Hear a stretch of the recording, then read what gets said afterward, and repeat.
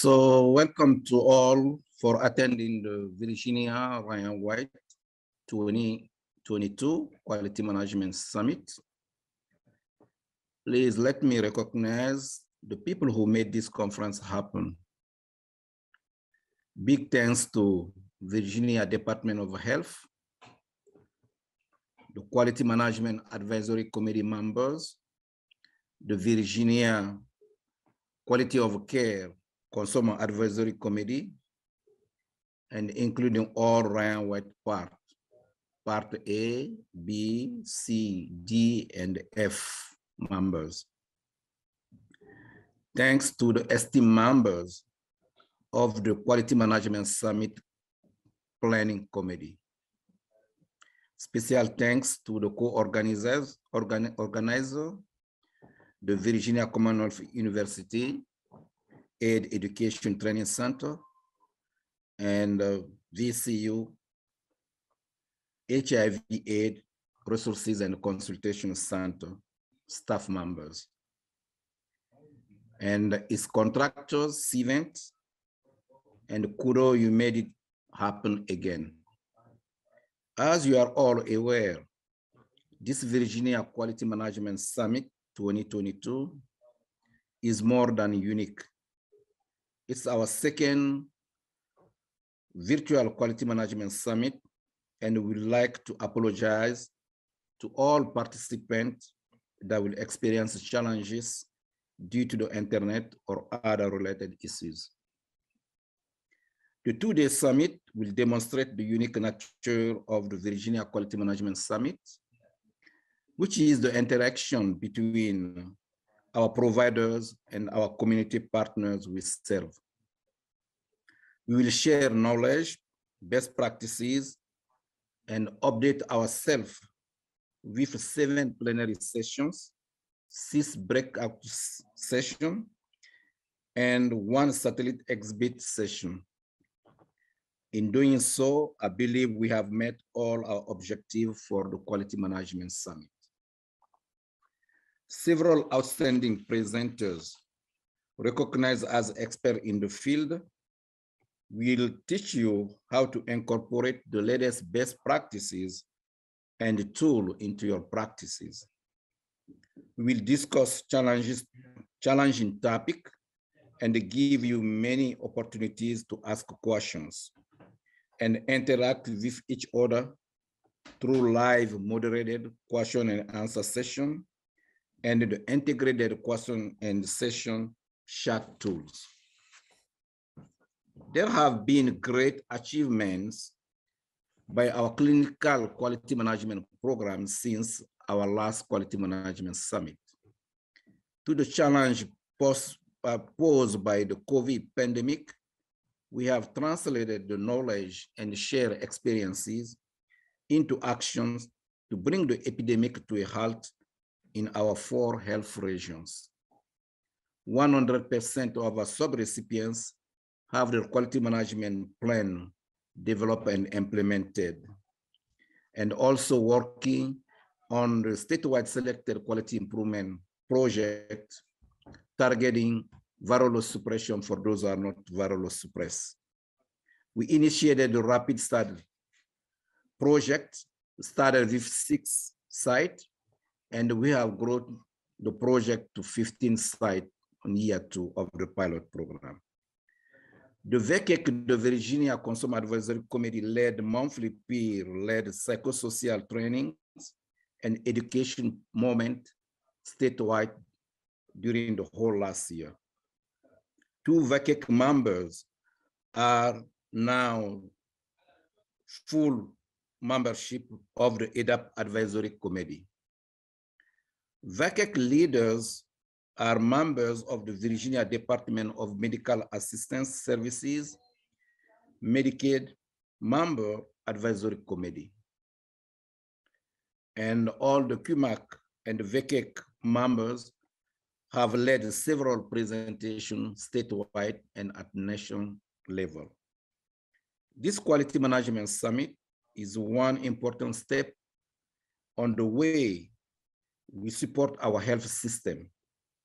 It shows our own resilience to come together despite the COVID-19 pandemic and challenges to first overcome our fears.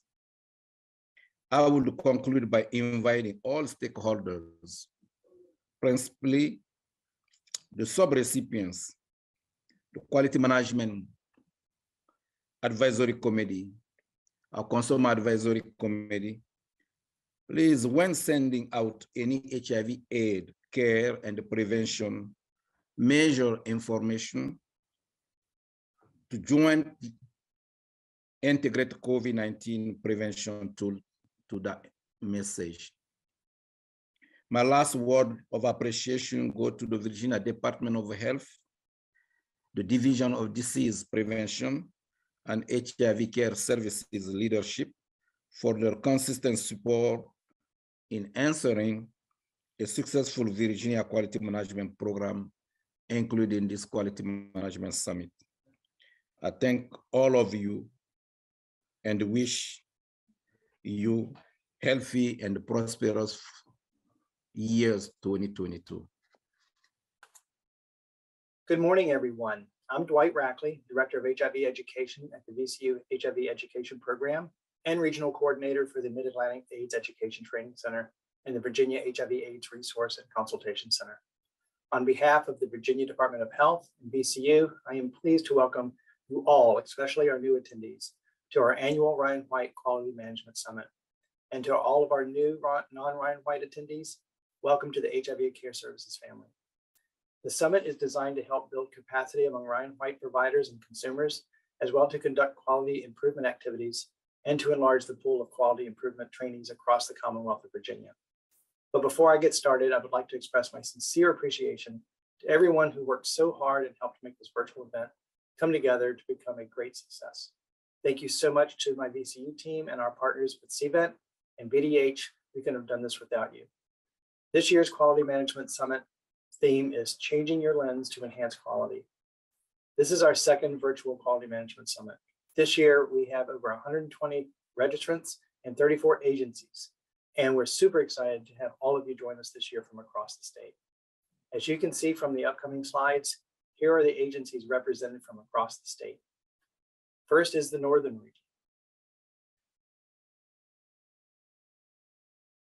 Next, we have the Northwest region. Next, we have the Southwest region.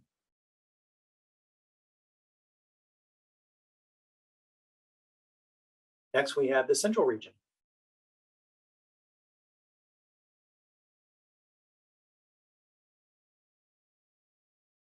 And last but not least, the Eastern region. We all know that the last 2 years have been extremely challenging to healthcare workers, their families, and our patients. 2022 is not what we thought it was going to be. We had all hoped that we would be past the COVID pandemic by now. But like everything else, things change. But our mutual passion to help our patients, even in a raging pandemic, shows our true dedication and commitment. And it helps us all to unite and help one another to achieve the highest quality of care for our patients. This is why we are so grateful to have you join us here for another excellent virtual Quality Management Summit.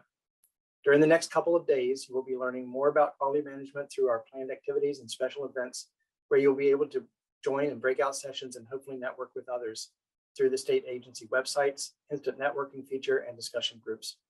So again, a very warm welcome to each and every one of you, and we hope you enjoy the Quality Management Summit. Thank you again very much. Thank you so much. And we'll follow this brief welcome, the presentation of Virginia Department of Health updates by 3 presenters. We have Rick Vermeer, who's the lead HIV services coordinator, Jasmine Ford, who is HIV Care Services Clinical Coordinator, and Terry Clark, who's also HIV Care Services and Coordinator. So that said, we're gonna listen to those 3 and presenting the VDH update. Thank you so much. My name is Rivka Metter, and for those whom I have not yet met, I am the lead HIV Services Coordinator. I joined the HIV Care Services Unit in June of 2021, and I am so pleased to join you today to share some updates and reminders from our unit. I am also joined by my colleagues, Terry Clark, HIV Services Coordinator, and Jasmine C. Ford, Clinical Quality Coordinator for the Virginia MAP program. I will now hand the presentation over to Terry.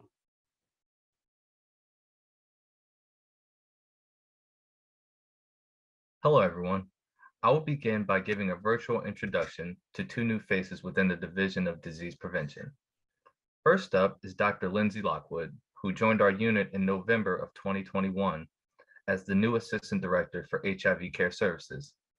Originally an English major, Dr. Lockwood spent 2 years in the Czech Republic as an English teacher and conference producer before returning to the US to obtain her master's degree in public health. After graduating with her MPH from Eastern Virginia Medical School, Dr. Lockwood moved to India, practicing public health in a small rural village. Upon return to the US, she spent the next 7 years as the population health manager for a local health department, during which time she earned her Doctor of Health Science degree from Eastern Virginia Medical School and had 2 daughters, the most recent born in November. Lindsay is out on leave this week, but I know she looks forward to meeting all of our contractors and community partners in the coming months. Next up, it is my pleasure to virtually introduce Amani Butler. Amani joined DDP in December in the newly created role of Trauma-Informed Care Coordinator to help integrate trauma-informed principles into HIV, hepatitis, and STI prevention and care. Amani is a Virginia native and plant mom. She received her bachelor's degree in global and community health from George Mason University and her master's degree in public health from George Washington University. Before this role, she spent several years working as a sexual and mental health educator for youth in New Orleans at the Institute of Women and Ethnic Studies. Amani was also a Health Equity Fellow for the U.S. Department of Health and Human Services, Office of Minority Health. Welcome, Amani.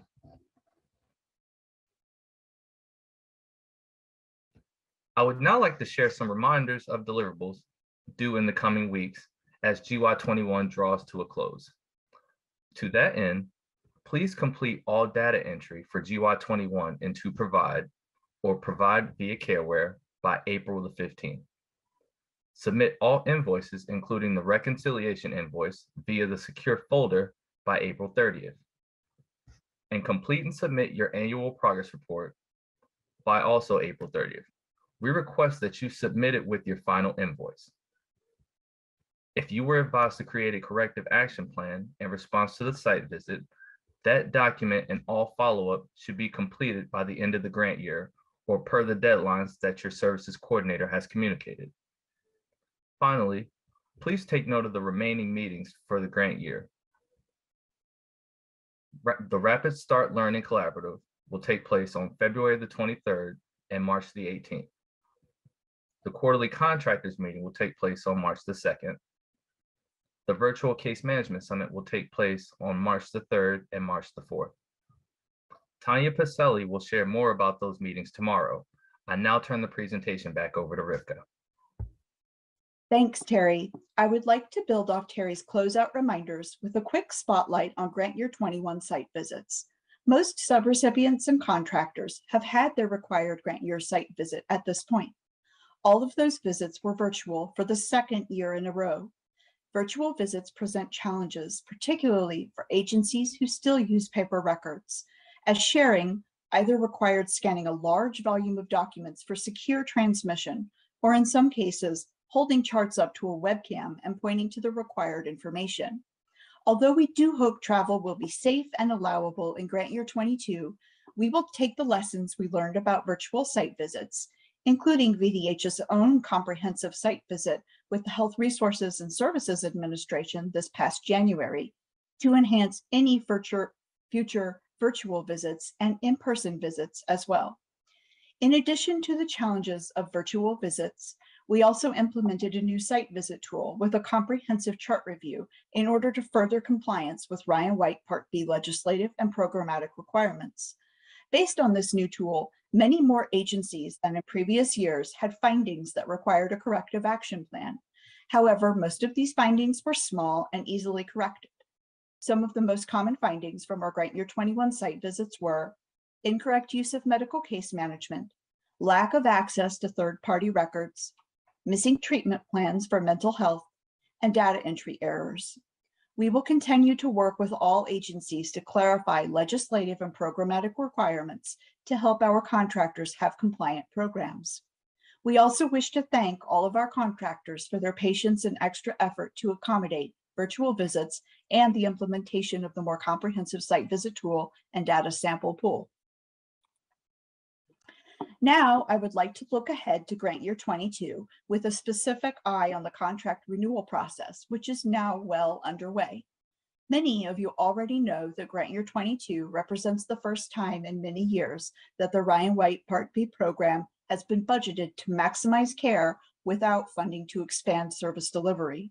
While this budget reflects successful expenditures of base grant funds and pharmaceutical rebates in the grant year for which they are designated and/or earned as required by HRSA, it also means we will have the lowest amount of carryover that we have had in 7 years. Additionally, while rebates remain an essential part of our successful strategy to increase Ryan White Part B services, they are also extraordinarily hard to predict.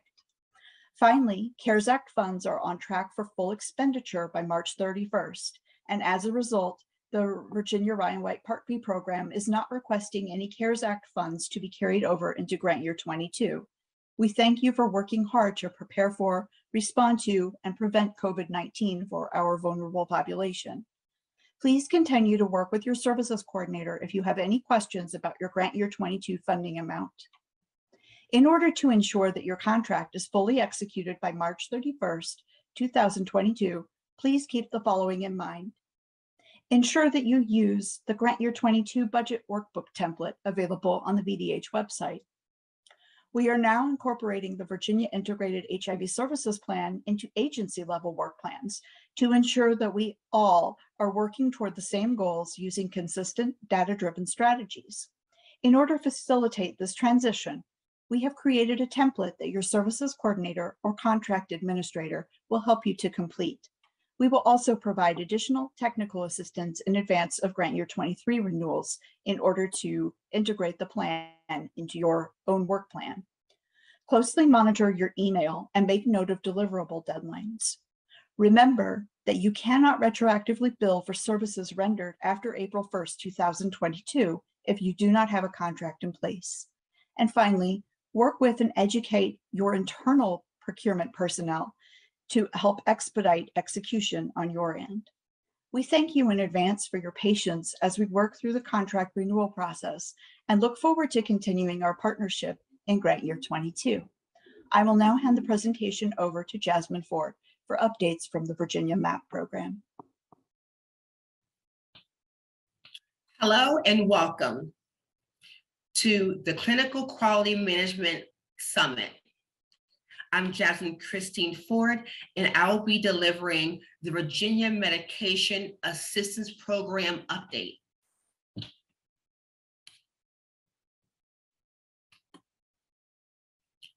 Provide Phase 2 go live occurred January 26, 2022.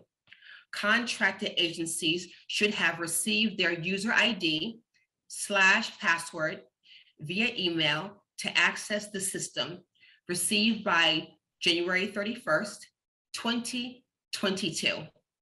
Contracted agencies who did not receive their user ID/password should reach out to the program at vaprovide@vdh.virginia.gov. Please allow 2 to 3 business days for a response. Agencies who do not have access to Provide can still enter their assessments through the web portal, vacare.providecm.net. Start utilizing the Provide system for all Ryan White Part B assessment. Additional clarification will be provided when unified eligibility is discussed further on in the summit. Virginia MAP will arrange technical assistance sessions for agency provide users that may need additional support. Look for these dates and times to be posted on the website. A scattered schedule of times will be available for your convenience. Website link dedicated specifically to provide, listed below.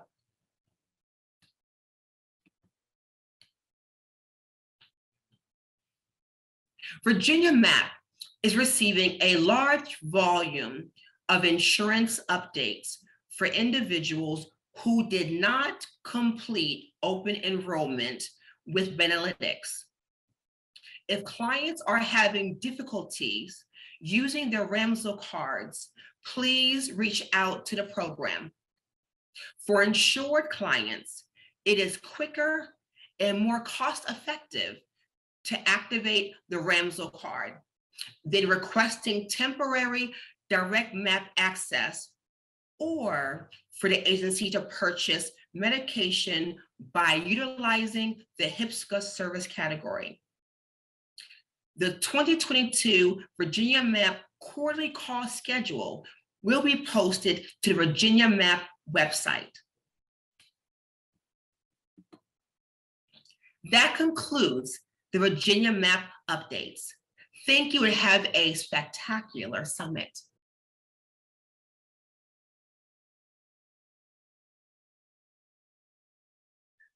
Tamika Gales is a 33-year-old transgender woman that lives in Richmond, Virginia. She has worked side by side with medical professionals for over 10 years. Some things that she enjoys is dancing, singing, and drawing. And now we'll hear from Tamika for her perspective as a transgender woman. Gales, I'm a 33-year-old trans woman that lives in Richmond, Virginia. I'm from Baltimore, Maryland. I've been here for about 20 years or so. Graduated from Highland Springs High School. Yeah, that's pretty much my intro. Hobbies, I'm a dancer. I sing, I love to draw, I love arts. Yeah, so I'll talk about my care treatment, I guess, or how I felt about care here. Being a transgender woman, I feel like care is not taken as serious as like a heterosexual or a cisgendered man or cisgender woman care be. I feel like we go through so much as far as just trying to get treatment started.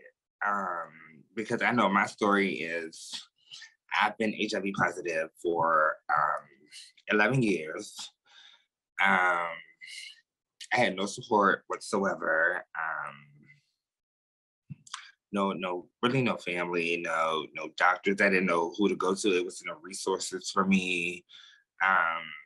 So basically I was just living with this disease. I feel like, of course I want to be treated like a regular person, but I know being a Black trans woman is really it's difficult here. I feel like providers, especially dealing with like HIV care, our providers aren't as sensitive as they need to be to our needs, and I feel like they don't understand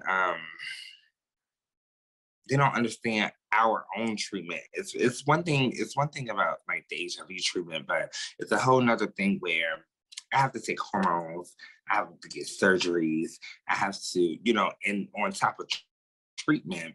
So I feel like it's a lot with very little help. So that would cause people to I know I can speak on my behalf.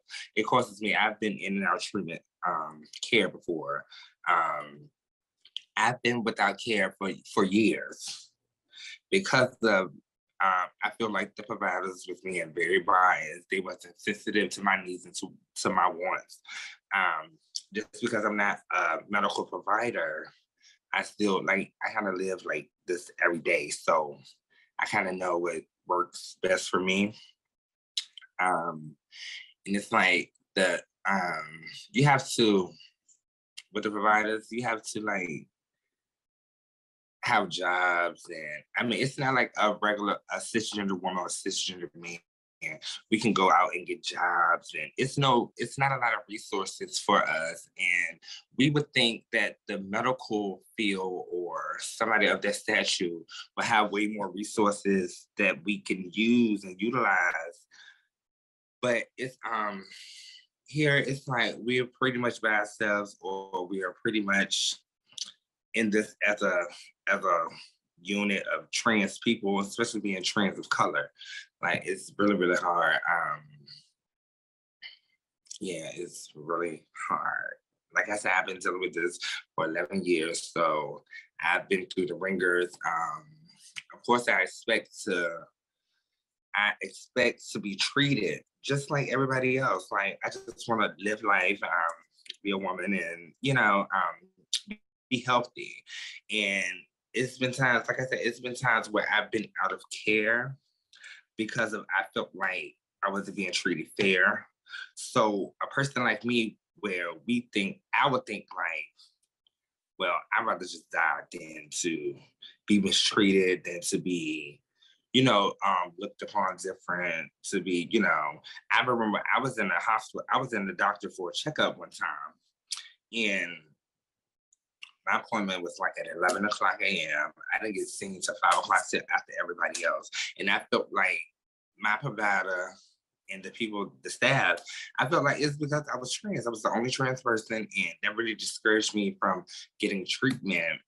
So I've went years without any help, but I've been sick, been in hospitals, and, but I really can't put that on providers. I feel like they don't have the education to deal with trans women that they need to take care of us. So I feel like everybody, I feel like it's just a knowledge thing. Everybody just need to get educated on so many levels about each other so it can work, right? You're my provider, I'm your client or consumer, and like it can gel well together if we understood each other. Like I've got friends that's been going through this for years. Right? It's just not started with me. I have friends, the LGBTQ community, that gets treated the same way. And I try to give the providers the benefit of the doubt as far as they don't know a lot about trans people to even deal with us. So like you can be, this goes as far as like pronouns and, like that's a big thing. Even if my name is changing now, or if a trans person was there, I feel like, you address them as they want to be addressed. Just the normal common courtesy, I guess you should say. But yeah, I've had good experiences as well. But my main thing is I just want, it's more of an equality thing. I see transgender men and transgender women be treated totally different. Totally different. So I got into, I felt out of care.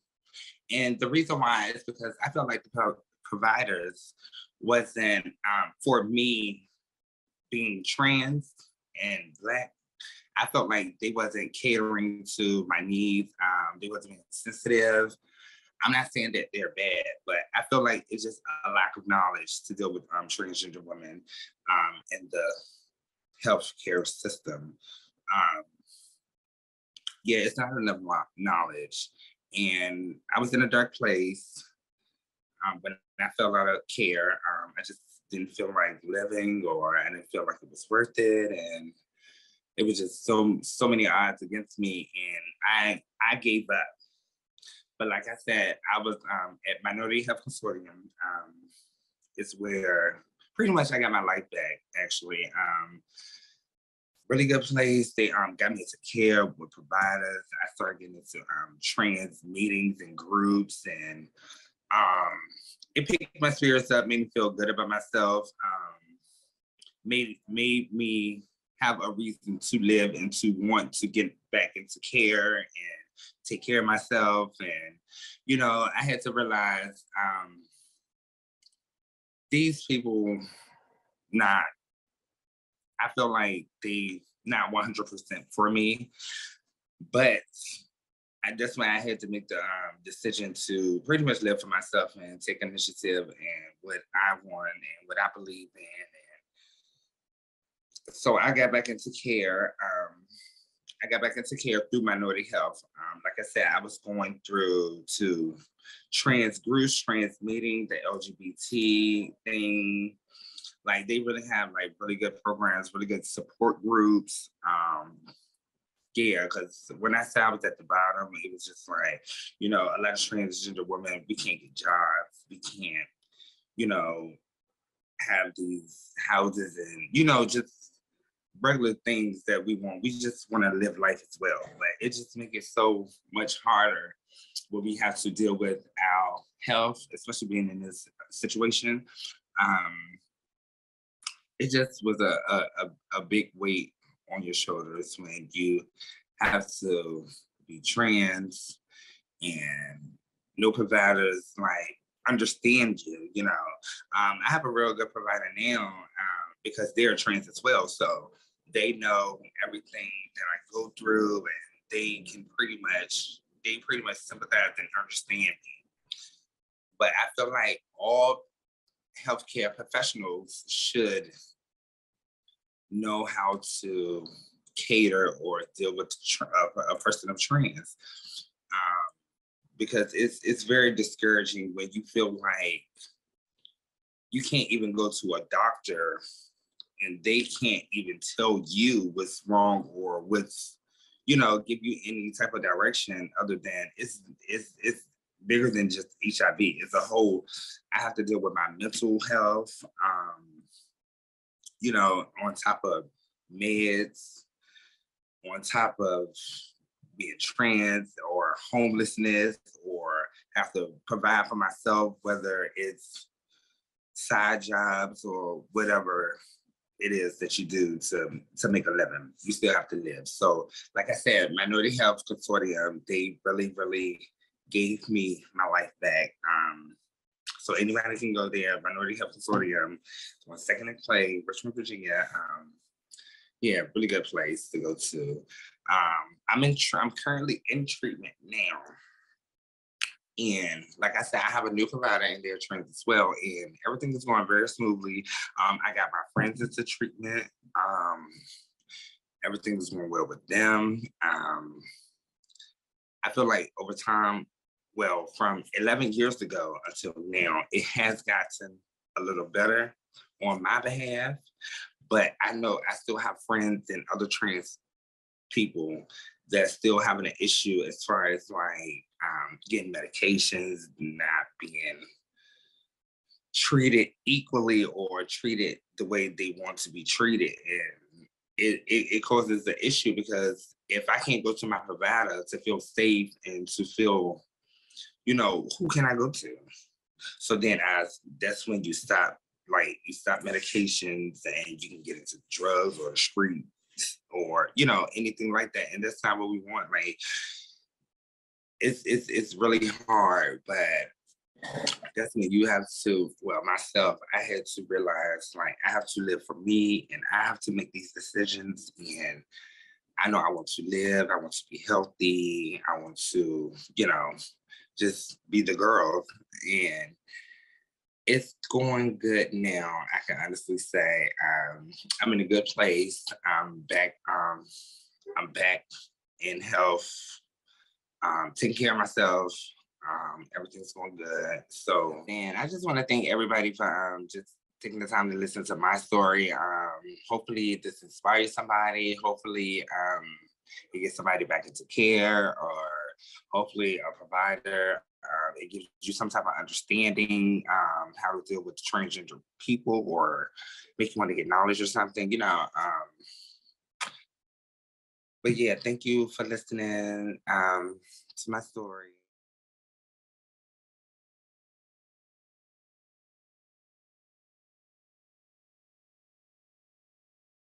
Hi, everyone. I'm Ashley Yoakum, and I serve as the HIV Services Planner with the Virginia Department of Health.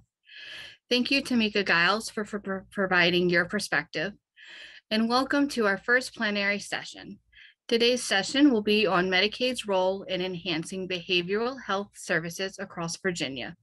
Today's speakers are Ashley Harrell, who is the Substance Use Disorder Senior Program Advisor for Substance Use Disorder Services in the Behavioral Health Division at the Virginia Department of Medical Assistance Services, and Laura Reed, who is also a Behavioral Health Senior Program Advisor in the Behavioral Health Division at the Virginia Department of Medical Assistance Services. For more information on each speaker, you can view their bios on the speaker page.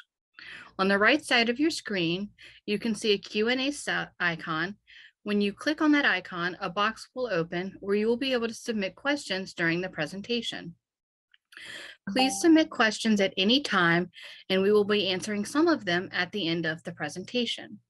In case we do not get to answer all questions today, please share your name by unchecking the Ask Anonymously box so that we will be able to follow up.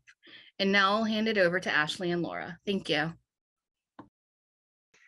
Hi, I'm Ashley Harrell with the Virginia Department of Medical Assistance Services, and I'm here today with my colleague, Laura Reed. We are in our Behavioral Health Division at the Medicaid Agency, and we will talk to you today about Medicaid's role in enhancing the behavioral health services in Virginia. So Virginia Medicaid is the largest payer of health insurance, both for the Commonwealth as well as Medicaid is the largest source of health insurance nationally.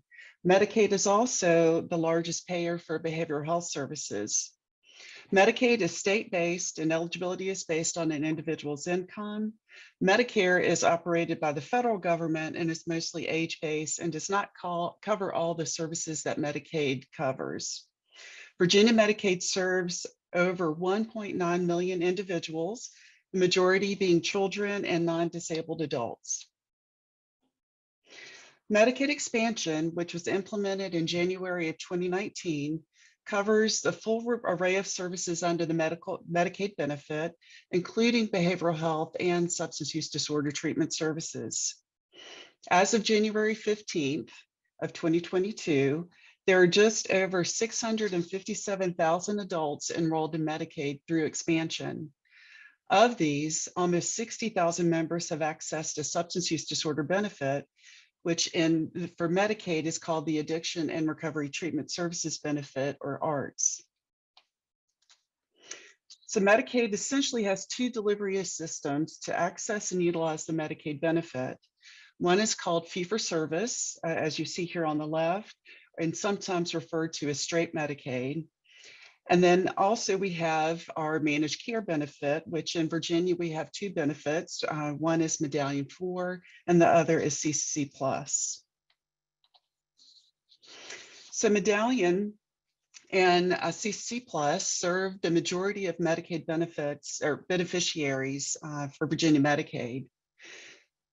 Today, close to 287,000 members are served by our Commonwealth Coordinated Plus benefit, and just over 1.5 million members are served through our Medallion benefit. In general, Medallion serves infants, children, adolescents, pregnant women, parent, caretaker adults, and adults who are newly eligible under the Medicaid expansion benefit, while CCC Plus serves older adults, children and adults with disabilities, medically complex newly eligible adults, and individuals who are in Medicare and Medicaid. This slide shows you the full array of services that fall under the Medicaid benefit. This includes both behavioral health services that Laura will discuss, as well as the addiction and recovery treatment services benefit, which I'll share with you today. There are 6 managed care plans for Virginia Medicaid that serve both the CC Plus population and Medallion members. Whether individuals are enrolled in Medallion or CC Plus, they will be able to choose from one of these 6 health plans. So effective July 1st of 2022, the Department of Medical Assistance Services will be implementing a new managed care delivery system. This is called Project Cardinal. Project Cardinal unifies the Medallion and the CC Plus programs under a single managed care contract. The goal of Project Cardinal is to promote an efficient, well-coordinated system of care for members, to streamline the administrative processes for Medicaid, providers, and our managed care organizations, and to build a strong and equitable program foundation on which to build future program innovations and improvements. The Department of Medical Assistance Services determined that unifying these 2 managed care programs under a single managed care contract and delivery system would result with a more efficient and well-coordinated system of care for members. It would add value to our providers and would allow DMAS enhanced capacity to focus on monitoring, oversight, and value. This also eliminates the need for members to have to transition between 2 managed care programs, which can be disruptive at times, and to maintain the members' managed care coverage, which improves continuity of care and help to drive the right care at the right time. This also avoids confusion for members with family members in both programs and drives equity into a fully integrated, well-coordinated system of care. The first major step is a multi-phase initiative.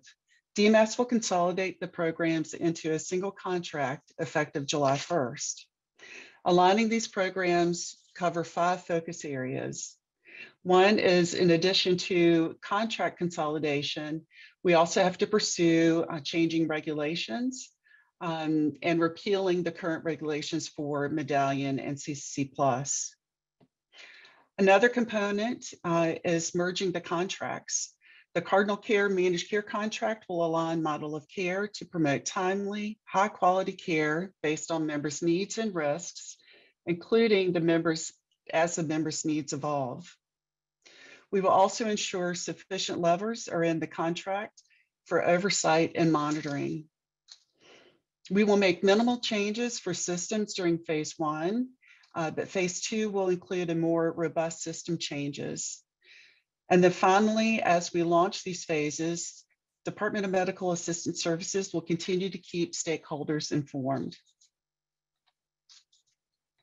The majority of individuals, as I discussed earlier, that are enrolled in Virginia Medicaid are going to be in our managed care benefits. Managed care has been in place for Virginia Medicaid for over 25 years. And with the implementation of ARTS and Project Bravo, we're standardizing the contract language, rates, and program requirements across all of the managed care organizations. So now I will transition and share with you some information on our ARTS benefit, as well as some outcomes from our 4-year evaluation. So national data shows that fewer than 13% of nearly 21 million plus people who have a substance use disorder get treatment services. To address the lack of access and care and improve outcomes for people with substance use disorders, there needs to be a comprehensive, adequately financed system and where everybody with a substance use disorder, regardless of their economic circumstances, can readily access this evidence-based care. So Medicaid has a significant role in meeting this need. You can see here, prior to the Medicaid benefits being implemented in April of 2017, Virginia, similar to other states in the nation, were experiencing a surge in overdose fatalities due to the opioid epidemic. The Virginia governor and the legislature knew that Medicaid needed to change to be able to address this trajectory. These are the critical elements for a successful transformation of the Medicaid benefit. It included political will, stakeholder engagement, a common shared agenda, using data to evaluate outcomes and identify areas in need by standardizing policies to support evidence-based care. So this is the Addiction and Recovery Treatment Services Benefit, or ARTS. This is the full continuum of care. And this was significant because Medicaid has a major role in an individual's recovery. Virginia Medicaid is the key component for coverage for eligible adults, especially through Medicaid expansion, which implemented in January of 2019, as well as the implementation of the ARTS benefit in 2017. You can see here that ARTS covers the full continuum of care from the left-hand portion where it's acute hospitalization, residential treatment, partial hospitalization, intensive outpatient, opioid treatment programs, our new office-based opioid treatment model, which I'll share with you in the next slide, and peer recovery supports, which we implemented in July of 2017. ARTS has had a significant impact on individuals being identified with substance use disorder. ARTS utilizes the nationally recognized evidence-based criteria for addiction medicine, which is the American Society of Addiction Medicine, or the ACM criteria. The ACM utilizes a standardized multidimensional assessment. It has standardized decision-making rules to determine the right level of care that an individual needs, and also standardizes service characteristics, so it helps define what each of these levels of care includes. The Department of Medical Assistance Services contracted with Virginia Commonwealth University, the Department of Health, Behavior, and Policy to conduct an independent evaluation of the ARTS benefit. These next slides show you the outcomes of the 4th year post-ARTS implementation. Identification of members with substance use disorders significantly increased with the ARTS benefit, especially with Medicaid expansion. You can see here that prior to the ARTS benefit implemented in 2016, we had just over 48,000 individuals identified with a substance use disorder. As of 2020, we have over 108,000. So 122% increase in individuals that are eligible for Medicaid that were identified with a substance use disorder diagnosis. There were also increases in the number of members accessing treatment. From 2017 to 2020, for individuals with an opiate use disorder, there was an increase of just over 55% to over 74% of individuals engaging in treatment. For individuals with alcohol use disorder, there was an increase of just over 27% in 2017 to 36% in 2020. And for individuals with all substance use disorders, this increased from 36% to 48% in 2020. ARTS has also helped increase overall provider capacity in the Commonwealth. You can see here, this covers from the top row from acute care and inpatient withdrawal management within a hospital setting, down to the bottom where we're looking at outpatient providers. But most significantly, I want to point out our new model of care, the preferred office-based opioid treatment provider, which didn't exist in the Medicaid benefit before ARTS was implemented in 2017. And as of this, the recording of this session, we have currently 191 sites.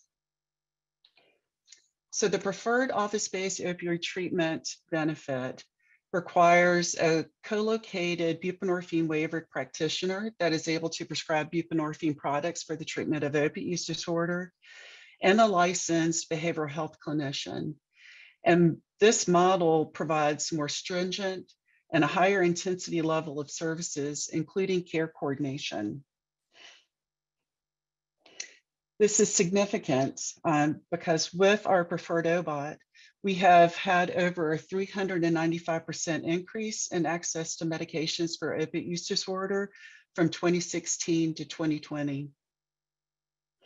Co-prescribing of opioids for pain medication, as well as benzodiazepines, also declined for members receiving treatment for opiate use disorder through our preferred OBOTs.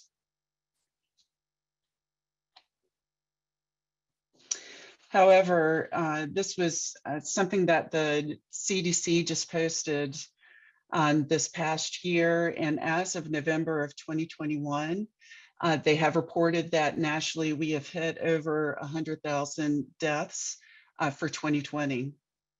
It is estimated about 70% of these deaths involved an opioid. So as we continue to address both the COVID-19 pandemic and the opioid crisis, we must prioritize making treatment options more widely available to people with substance use disorders. And in Virginia, unfortunately, things have been bad, but they're getting worse.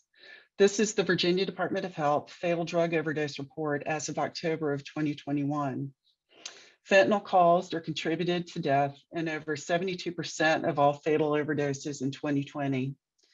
Fatal non-opioid illicit drug overdoses are also on the rise.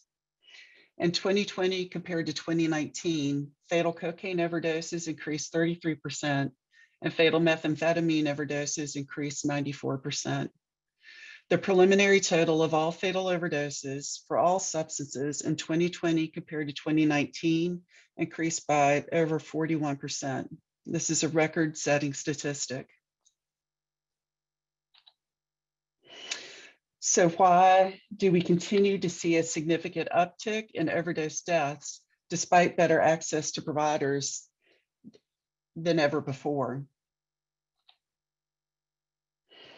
So Medicaid is looking at several different strategies to address this epidemic. We're looking at increasing high quality evidence-based care. That's increasing medications for opioid use disorder, implementing the ASAM criteria, leveraging peer recovery support services. We're also focusing on priority populations and their families, and this includes parenting and pregnant individuals, as well as individuals that are justice involved. We're focusing on transitions of care, and this is individuals that are transitioning from an acute care or an emergency department stay, as well as individuals transitioning from institutional stays, including local and regional jails, as well as prisons.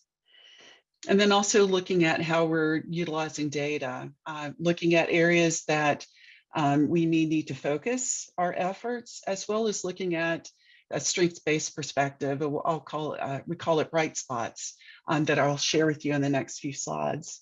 So looking at areas that have good outcomes and maybe how we can replicate those in other communities. So looking at our high quality evidence-based care, as I mentioned, our preferred OBOT model, we're expanding this. So this spring of 2022, we are allowing reimbursement for our preferred OBOTs to serve individuals with other primary substance use disorders. We've also expanded our preferred OBOT to be able to deliver services via a mobile unit. And this is in addition to being able to leverage the telemedicine flexibilities to expand services. And then also fostering a collaboration with our health systems to implement and expand our emergency department bridge clinics.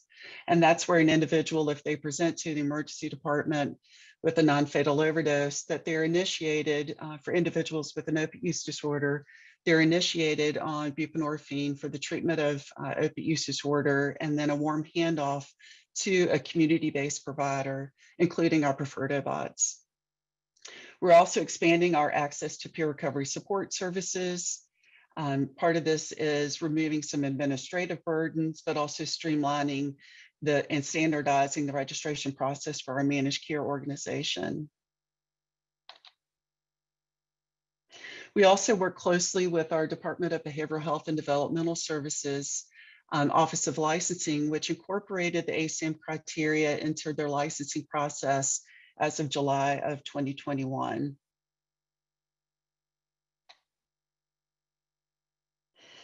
Virginia was one of 15 states that were awarded a grant through the Centers for Medicare and Medicaid Services to increase substance use disorder provider capacity. And this is through our Support Act grant. Since March of 2020, we have conducted over 100 free substance use disorder provider webinars and trainings, reaching over 9,000 attendees. This also included 3 buprenorphine waiver trainings for prescribers. Through the Support Act, we also conducted surveys to help understand the experiences of ARTS members, but also as well as our provider community. And then through the Support Act, conducting a statewide needs assessment and identifying those bright spot communities using a health landscape, which is a data visualization tool. So this is one of the things that we're using health landscape for. And you can see here on the left, this is the opioid overdose deaths per 100,000 individuals.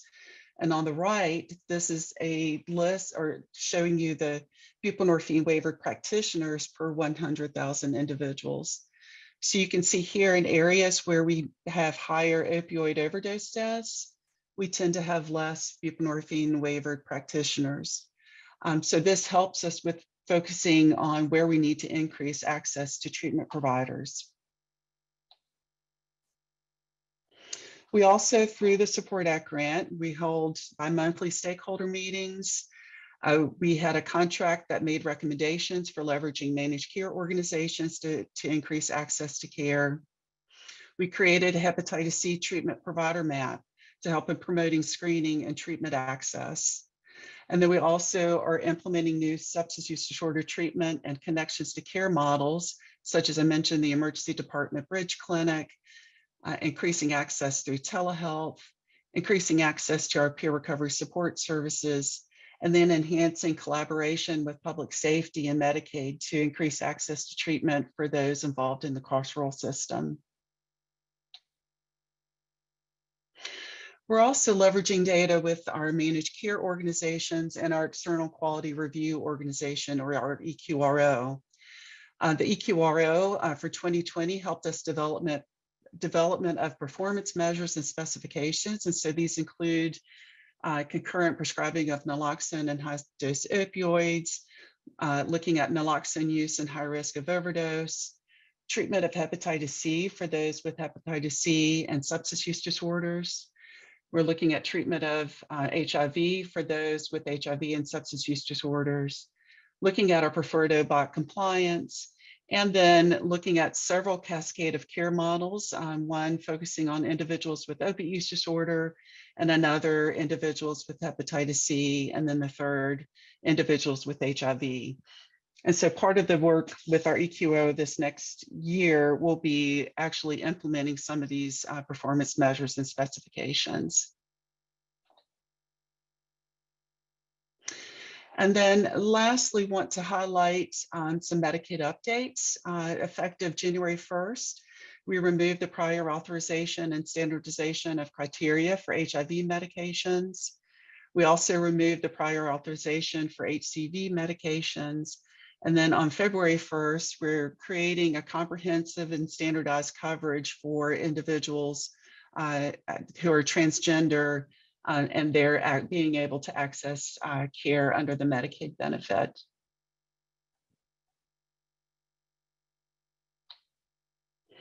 And with this, I will pass it over to my colleague, Laura.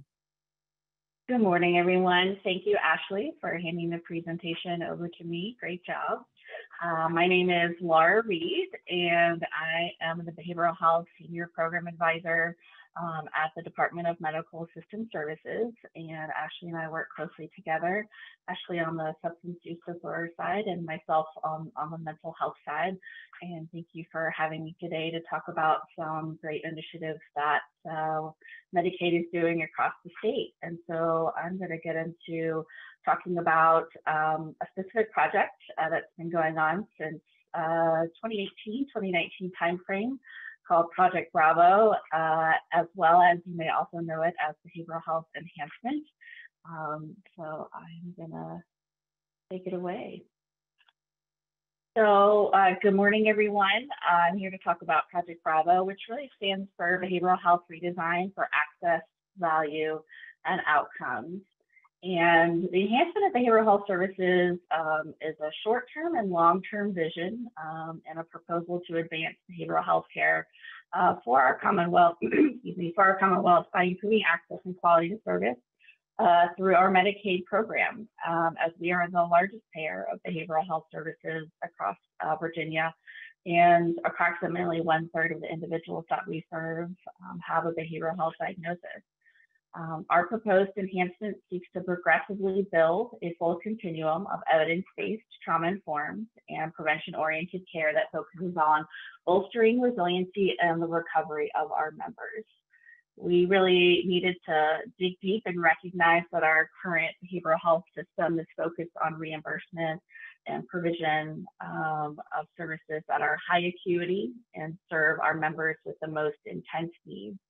Our current service array is outdated and involves only minimal integration of evidence-based practices, and we have limited effectiveness data and challenges with quality and accessibility across services and geographic regions in our state.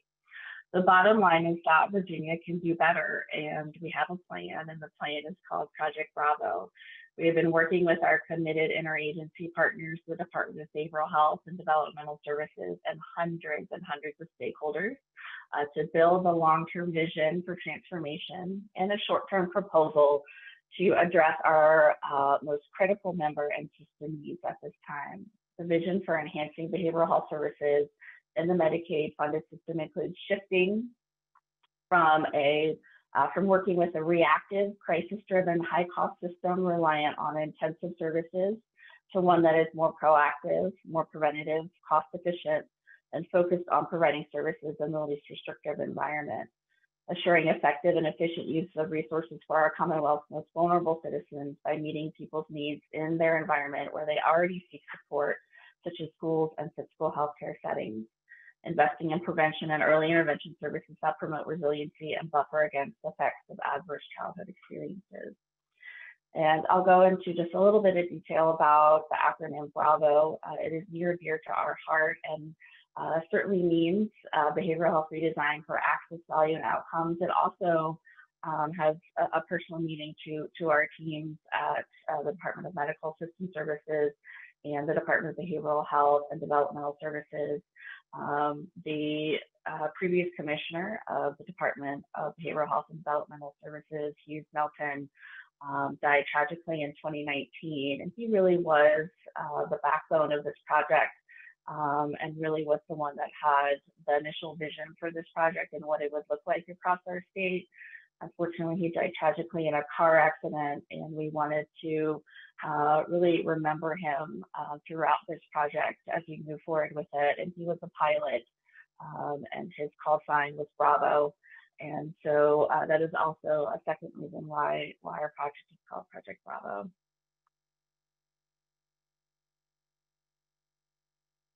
So this next slide really talks about what our previous continuum of care looks like on the mental health side before we implemented the new services that we're going to talk about in just a little bit. And you can call these stair steps or buckets, but you can see that our continuum it starts on prevention and goes to inpatient. And you can see that there are very few services in the majority of the stair steps or buckets. The majority of our services land in the fourth bucket, which is community mental health rehabilitation services. And many of those, as I said before, are high acuity. You have to meet a certain threshold of symptoms in order to receive those services. Often you have to be at risk of hospitalization or in crisis to receive many of those services. And that's not really the most beneficial way to build a system in terms of really thinking about prevention and making sure individuals are getting their needs met before they have a crisis. And so these services are what we call homegrown services. These services have been around for several decades, and DMAS really grew those services many decades ago and really developed those internally. They lack evidence base and really are reliant on services for acute problems. And the service definitions and the policies and the rate structures around those services don't really support best practices in our mental health system. And so really that is part of our vision in terms of really enhancing some of these services with better, more clear policies and rates that really enhance what we want to see being done in our system. The next visual is what we like to call our North Star. And this is a visual of what we want our continuum of care for behavioral health to really look like. We aren't there yet, but we're really excited to tell you that we have started that journey, and we're going to talk a little bit about where we've started that journey. The stars really represent where we started the journey and sort of the services that we're going to talk about in a little bit, the new ones that we implemented, sort of where they lie in the continuum. We started in the middle of the continuum, and there's a specific reason for that. We have a very large psychiatric bed crisis in Virginia. Most of our state hospitals are to capacity or beyond, and we have a really huge problem with not having really well-funded evidence-based programs in the community that the individuals who are ready for discharge can step down to. So often individuals are stuck in the hospital even though they're ready for discharge, because we don't have an appropriate service for them in the community where they live that can help sustain them in their environment. And so we really focused this round, what we call phase 1 of Project Bravo, on services that would really address our state hospital census crisis and really help those individuals step down to evidence-based community services that would really help sustain them. You can see there are 8 buckets instead of 5 and range from promotion and prevention all the way to inpatient. And the services we implemented in phase 1 are in the middle. So we implemented services in intensive community-based support bucket. We also implemented intensive clinic facility-based support, as well as our comprehensive crisis services, which we're going to get into much more detail in just a little bit. This next slide really tells you sort of where we are in implementation. So we took this in a very stepwise process. We did a massive sort of study through the Farley Center around what our current behavioral health system looks like, what are the barriers, what are the pros and cons of it. We engaged hundreds of stakeholders around the state and even nationally to really look at what do we want our current behavioral health system to look like. We did not want to go through this journey in a vacuum or a bubble. So we have engaged the individuals we serve. We engaged many of our stakeholders at the state, locally, regionally, people who provide the service, people who receive the service, and many advocates around the state to really provide us feedback about our policies and really what we should be doing. And then we decided to design a continuum of care around that feedback. And so we have done both of those things. And now we are really sort of in the middle of the triangle or pyramid around expanding workforce. We have a major workforce crisis in Virginia and really nationally in terms of behavioral health workforce. Many of our licensed individuals within Virginia do not provide service in the Medicaid service array, and there are various barriers to that. And so part of building these services was really enticing and hoping that licensed professionals, mental health professionals would come into our service array and start providing our services. Much of our services are provided by individuals who are unlicensed, and that makes our system, that makes it hard for our system to be evidence-based when our licensed individuals would prefer to provide service elsewhere. We do know there's a shortage of licensed individuals, so we are working on the state level to really seek solutions to, how can we build a system of licensed professionals? How can we make sure that they are getting the training that they need to provide Medicaid services and to understand our service array and to make sure that they're getting paid well to do that. And so that is sort of where we are in sort of implementation at this point. And then the next step is really to look at, outcome measures. That's a hugely important part of what we're doing in terms of we don't have a lot of evidence right now that the services in our service array work on the mental health side. We have very little data around that. And so part of our process is going to be setting up standardized outcome measures that every provider has to collect so that we have some way of understanding sort of what's going on at the ground level and our Medicaid members really getting the service that they need to meet their needs and meet their treatment needs. So we needed money for this project. Let's face it, that is the reality of our system. And so we went through a very lengthy process to get the money approved for this project, which started back in 2018 with a proposal to the General Assembly and a rate study that we had to do for each of the services that we're going to implement to set a rate so that we could estimate how much it would cost to provide those services. And so as Ashley explained in the beginning, Medicaid, federal Medicaid provides a match, and then the state also has to match those funds at some level. And so this is what the breakdown is of our budget for Project Bravo Phase 1. And so general funds are state funds. And so we received a little over $10 million from the General Assembly. And then non-general funds are federal funds. And so that's the federal match. And so the total funding for this first phase of the project is a little over $24 million that we will get each year to provide these new services. And so it is not a small chunk of change.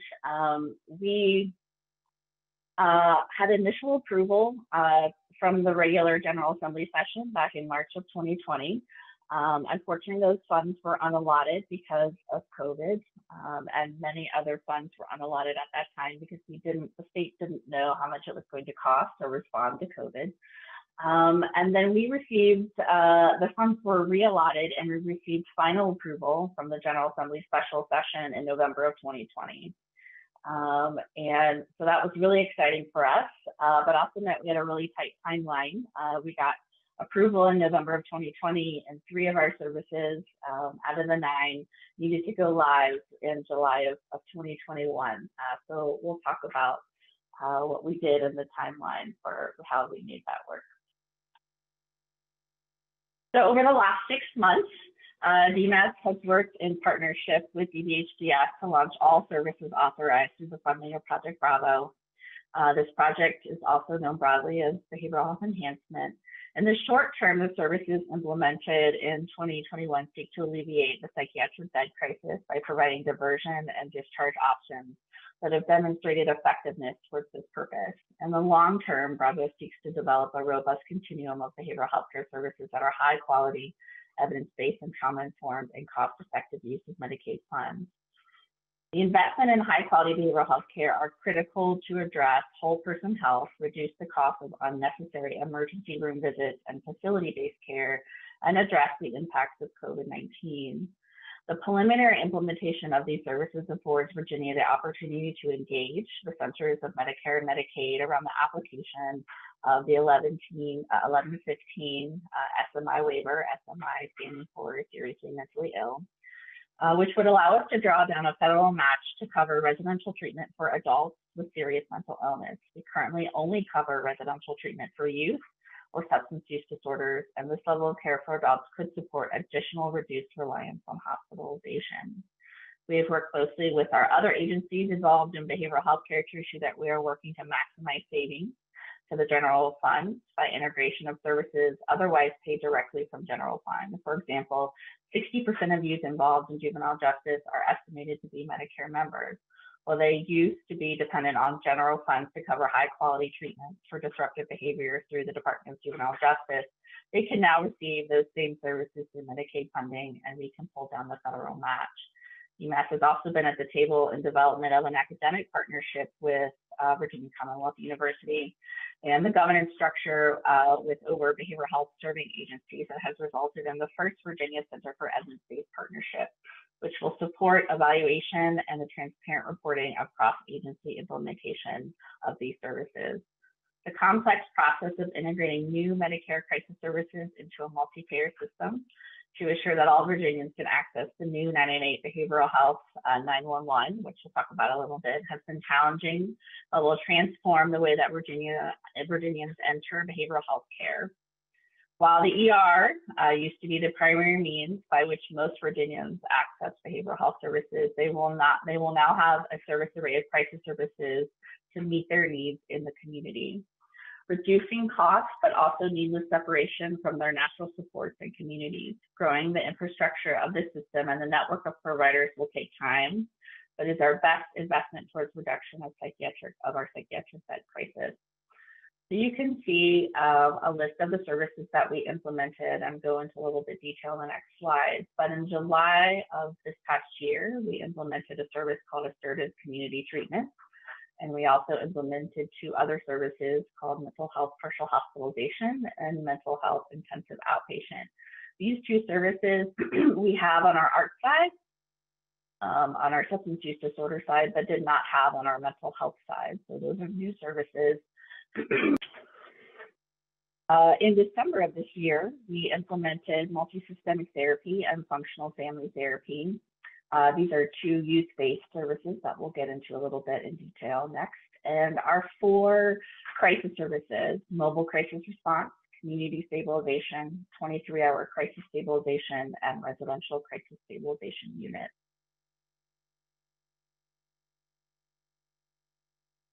So let's talk about the services that we implemented.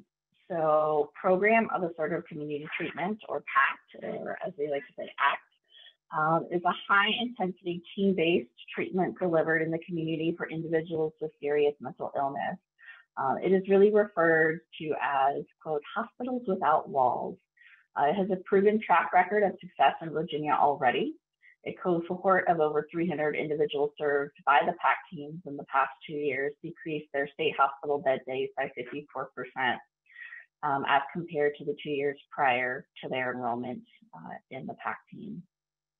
This service is driven by a multidisciplinary team of individuals that work with the individual participating in the service to keep them in the community. It is what we like to call a wraparound service, and is really driven by medication management, therapy, increased services in terms of support for employment, housing, education, and their medication. Partial hospitalization program and the intensive outpatient program, these are 2 standard services missing from the mental health benefit in Medicaid that promote diversion and step down from inpatient settings.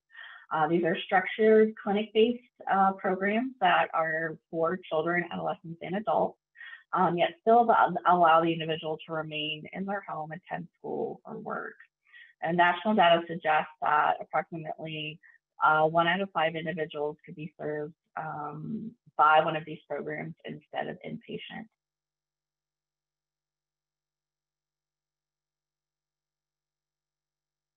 Multisystemic therapy and functional family therapy are community-based services, home-based services for adolescents, generally speaking, that are involved with the juvenile justice system and really a cost-effective alternative to inpatient and residential placements.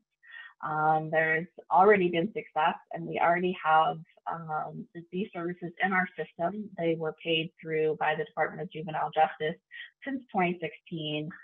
But did not have a Medicaid rate to sustain those services. And so we're really proud of the work that we've done with the Department of Juvenile Justice, bringing a Medicaid rate on for these 2 really wonderful evidence-based services that are going to be a great addition to our Medicaid behavioral health services array. And then the last bucket of services that we brought on were 4 services called our Comprehensive Crisis Services. It's a full set of evidence-based crisis services that would involve regional call centers to dispatch public and private providers to conduct mobile crisis intervention, ongoing community-based crisis stabilization. That is a bridge service, sort of, I'm going to hold your hand until we can sort of set you up with longer-term services. And what also brought on a reimbursement rate for residential crisis services and what we call 23-hour crisis stabilization.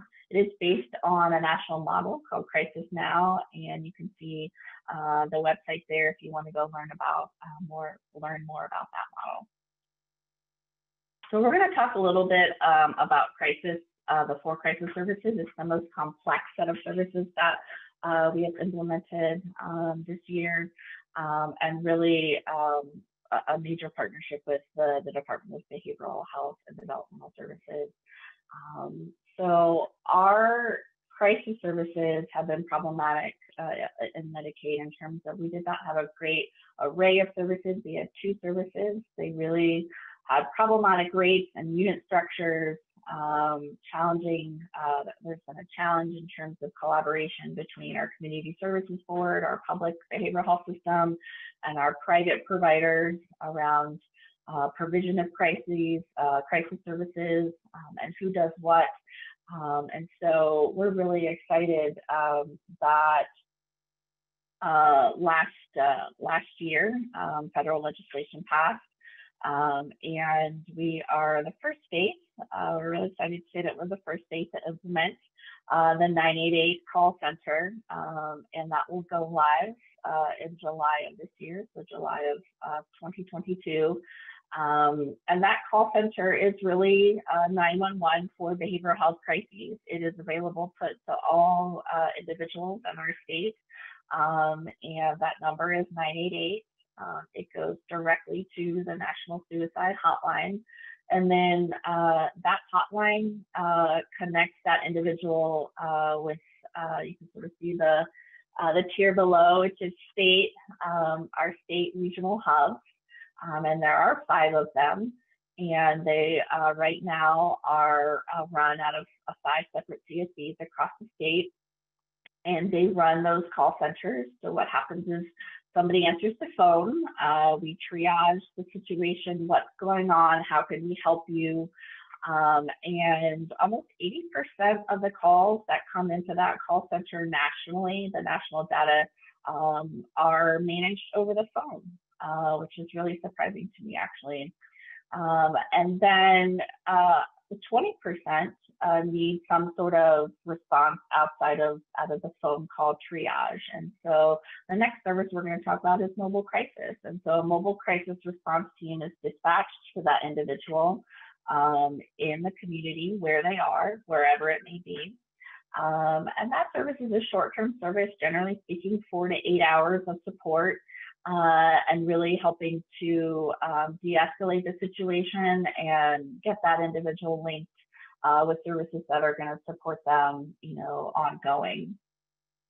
And then we have the intersection between our local community services boards who have launched their Marcus Alert protocols, and here in Virginia, unfortunately, there had to be, a major tragic situation with an individual, Marcus Peters, who was shot and killed by a police officer on the side of 95 interstate while he was having a mental health emergency. And these comprehensive crisis services really, we were already in the process of implementing them, but the state legislation around the Marcus Peters Act really pushed us that we're going in the right direction. This is what we need in our community to make sure that our citizens are taken care of and not put in danger when they're having a mental health crisis.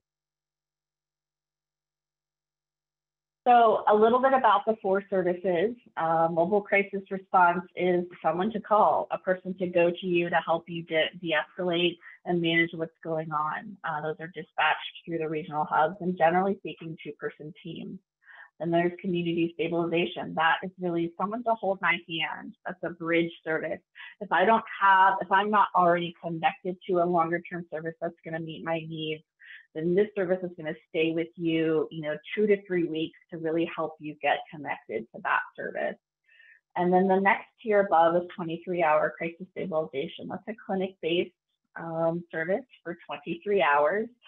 It allows for a longer period of time of assessment. Maybe we were able to de-escalate the way you wanted to with the mobile crisis team, or maybe we need more time to assess what your needs are. And so this is somewhere to go. It's a clinic-based type service where someone can go and be assessed for 23 hours and then linked to an appropriate service. And then the next tier up is residential crisis stabilization. And that is also somewhere to go and a longer term, generally speaking, 3 to 5 days of community-based residential crisis stabilization. This is another slide of just sort of how it works. So somebody calls into the mobile crisis hotline, and then a mobile team is dispatched, and then the mobile team really sort of determines, okay, what level of care does this individual need? Again, many of those are triaged over the phone and don't even need local dispatch.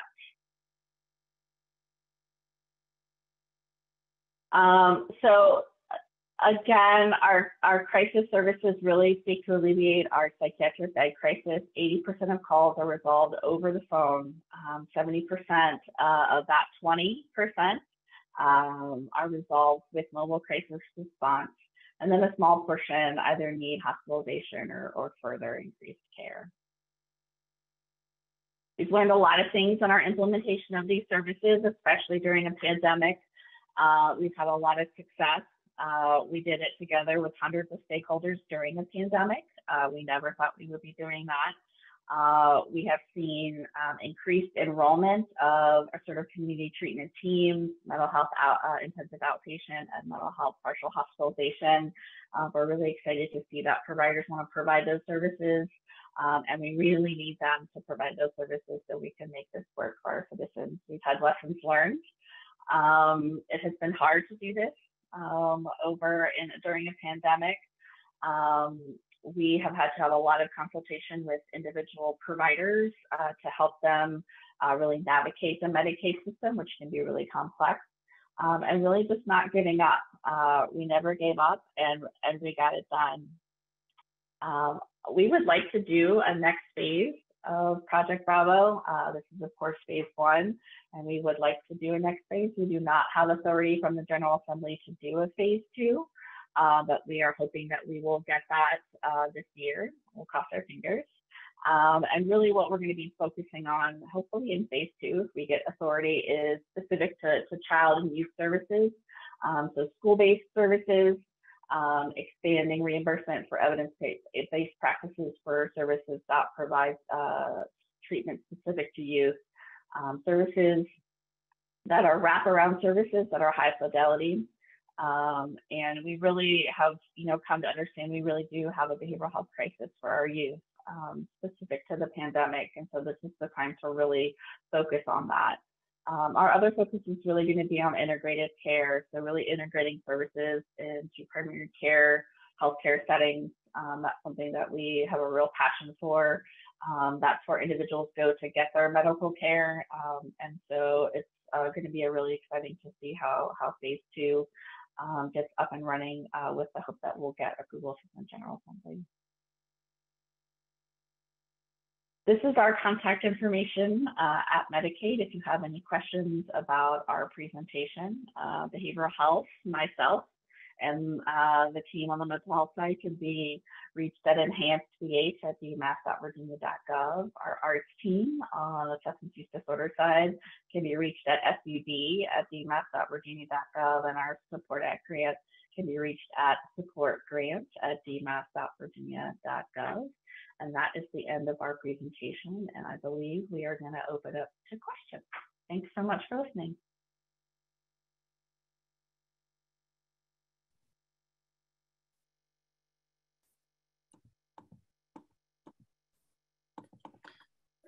All right, thank you so much, Ashley and Laura, for your great presentation. We do have a couple of questions that have come in. So the first question is, where can I find escalation steps or a grievance policy for either DMAS or local agencies? I have a client in pending status for Medicaid since November, and it's already been escalated to the case manager, supervisor's manager, and DMAS. Hi, Ashley. Thank you. I can take this one. So for the Medicaid processing time per policy is for complete applications, they have to be processed within a 45-day time frame. There might be situations that if the eligibility worker is needing additional information to be able to process the Medicaid application, that might play into effect. But a couple things. There is, members have the right to appeal, and that could be an appeal of a denied Medicaid application, or I understand there's appeal process for delayed processing. So I'm going to put that information, if I put it in the chat, Ashley, will that get to all folks, or can I put it in the chat to you? I think if you put it in our Zoom's chat, I think Brad can post it as a reply. Brad, you can correct me in our chat. Okay, we'll get that information to them later. We'll send it out later. Okay. And then there's also, we have a great team that work in our eligibility division, and they are also able, like whenever I get contacted, if somebody's tried to check on a status and it's beyond the time frame and they're not able to get a response from the local Department of Social Services, we work very closely with our eligibility division. So for that particular person who has an individual they're working with this Medicaid application, you can also send a question to our eligibility division to check on the status of the application. And that is at Virginia, abbreviated VA Medicaid questions at dmas.virginia.gov. Again, it's VA Medicaid questions at dmas.virginia.gov. Great, thank you. And for all our participants, we will make sure to send that information out. So really quickly before we go to the next question, just a reminder for participants that if you have questions that you haven't put, you can use the Q&A button to ask any questions that you may have. And so the next question is, can you talk about the needs that were identified through the needs assessment that you conducted?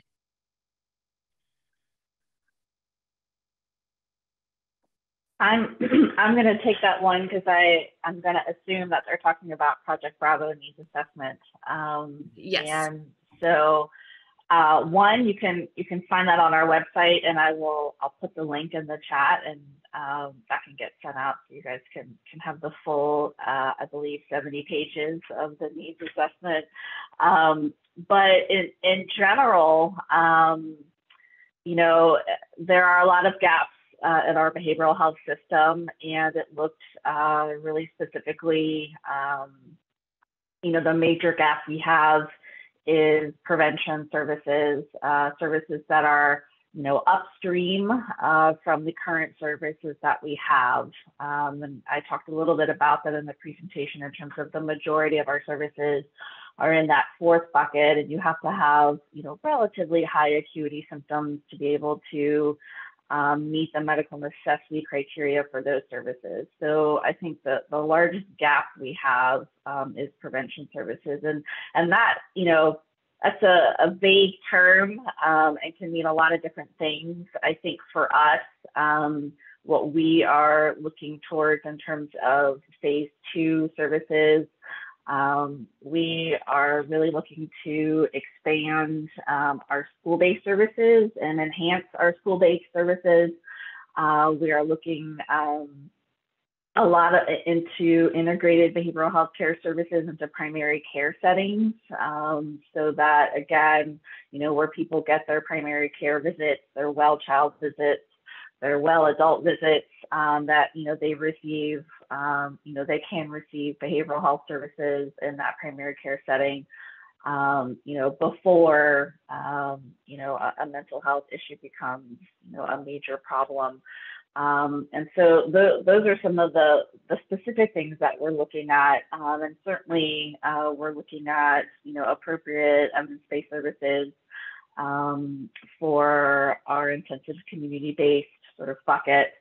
And really, also looking at narrow target populations for the higher intensity services like residential or inpatient. So, the individuals that need that level of service, like what are their needs, and, how can we really tailor our residential settings to what those needs are. What I will say in general, in terms of residential across our state, on the mental health side, we do not cover adult residential.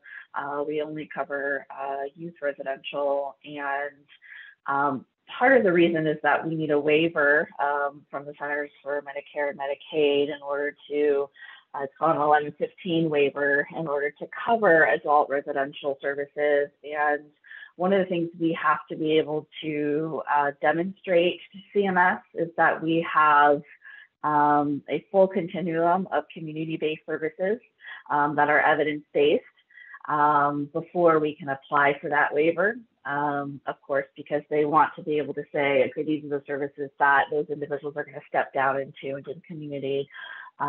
So that's another reason, sort of another gap that we're looking at, and another reason why we're moving forward with Project Bravo. Great. And then this next question, I believe it was in the first part of your presentation, you mentioned that you would be expanding services being provided for comprehensive transgender care.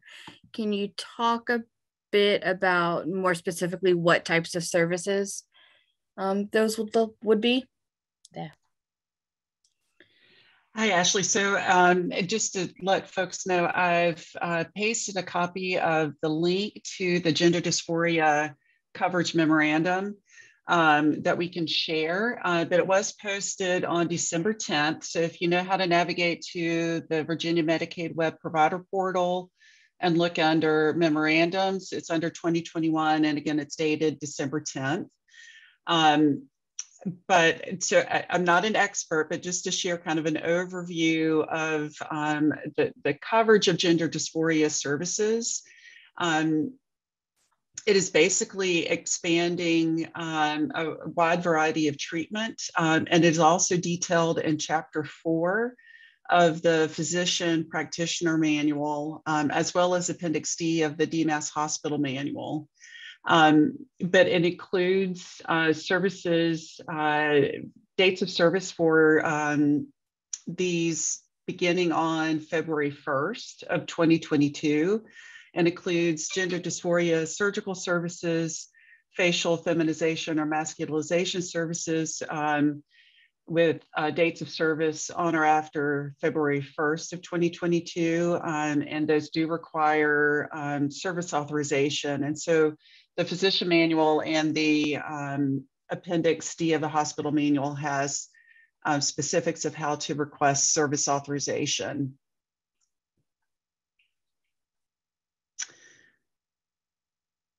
Additional services include following the professional guidelines and policies as set forth in the most recent World Professional Association for Transgender Health Clinical Guidelines, as well as Endocrine Society Treatment of Gender Dysphoric or Gender Incongruent Persons, Clinical Practice Guidelines, and the American Academy of Pediatrics. Further, kind of working backwards, the treatment coverage includes medical therapy, including pharmacological therapy for puberty suppression, as well as subsequent gender affirming pharmacological treatment.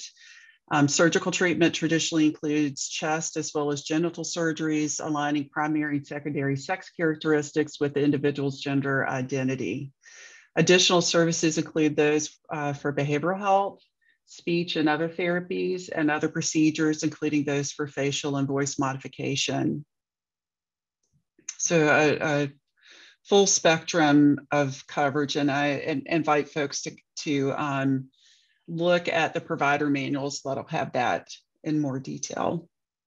Great, thank you. And for our participants, if you go to the answered question sections, you will see all the links that have been shared by our presenters today. And then the last question, can you talk more about how you plan to incorporate HIV care into treatment options for people with HIV and with opioid use disorder? So I can speak to, we have a new model of service when we implemented the ARTS benefit in 2017 called the office-based opioid treatment model, or we call it our preferred OBOT in Virginia Medicaid. And that is where individuals can go to like a primary care setting and see a buprenorphine waivered practitioner. So that's someone that has the waiver to be able to prescribe buprenorphine containing products for the treatment of opiate use disorder, as well as we require in the OBOT model a co-located licensed behavioral health clinician. The OBOT model is a higher standard for medication-assisted treatment, so they get higher rates. So that we also require some higher capacity to meet services related to opiate use disorder. And so one of those is ensuring that within the OBOT model that they're screening and either providing or referring for treatment, not only for HIV, but also for hepatitis A, B, and C. So for a provider to be approved to have that OBOT recognition, they have to indicate whether they are providing or referring for the screening for HIV, hepatitis B and C, as well as tuberculosis treatment. Just that has to be done at initiation for opiate use disorder, as well as we require these annually. Okay, great. I'm trying to see if there's any more questions. Participants, if you have questions that you've thought of, please use the Q&A box to enter them. I'll give it another minute or so to see if anyone enters in a new question. And Ashley, I am also going to paste another link. We have a lot of training resources through our Support Act. We have a lot of, like we call them 101 webinars, and those, we actually have 34, ranging a variety of substance use disorder related topics. I'm looking like at session 19, a substance use disorder in LGBTQ clients. We also cover like best practices with HIV and HCV. Those are already trainings that have already occurred, and those slide decks are available. But then we also have a series currently of live webinar trainings that's through the winter. And there's a link that folks can look at the various topics. And these are open to anyone and they're free. So I encourage you to share with your colleagues. Great. And then lastly, is there anything that you all would like to add just in general? Anything you want to expand on, or? You know, I think, and Laura, chime in, I think the goal for Medicaid is transparency and member focus, and kind of that's the mission for behavioral health, is that we want to continue to improve our services and the outcomes of individuals. And so We are, Laura and I and our director, Dr. Alyssa Ward, and our deputy director, Tammy Whitlock, and our director, Karen Kimsey, are very focused on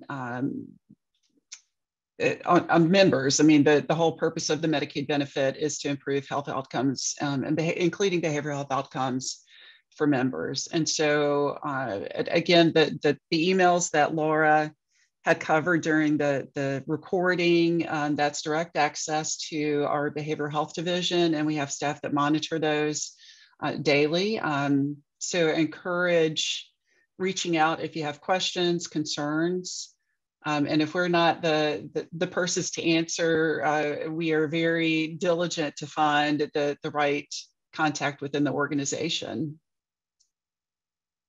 Laura, any other thoughts? I think I think that was a nice ending, but what I will say is, you know, piggyback on your stance around transparency. That's one of the things that we have really worked hard on over the past year in terms of really providing a clearer picture of our services and who's utilizing our services, how much they're being utilized. On the mental health side, we just launched a dashboard on our website that gives some really great data around each of our community mental health services, and then the demographics of the individuals that receive those services, and then also sort of utilization in terms of how much money we're spending on those services in total, and then per member. So it's a brand new dashboard that's been up for maybe a month or so, and it probably needs some tweaks as we go, but we're really excited to be able to provide that data in a public forum. There's a lot of talk around, you know, and assumptions around, you know, the individuals that receive our services and how much money we're spending. And, you know, it's nice to be able to say, here's the actual, you know, data, and be able to point to that for our stakeholders. So I encourage you guys to look at that, and certainly you can, if you have questions about it, you can send it to our divisional email box. I've spent with our Office of Data Analytics about a year making that dashboard, so hopefully I can potentially answer any questions you guys have. Great. Thank you, Ashley and Laura, for this great presentation, as well as for the resources that you all have provided. At this time, we will take our lunch break. So during the break, please check out the agency page and the resources that have been uploaded onto the CVent event page. And the breakout sessions will start at 12 o'clock. Thank you all and enjoy your break. Thank you.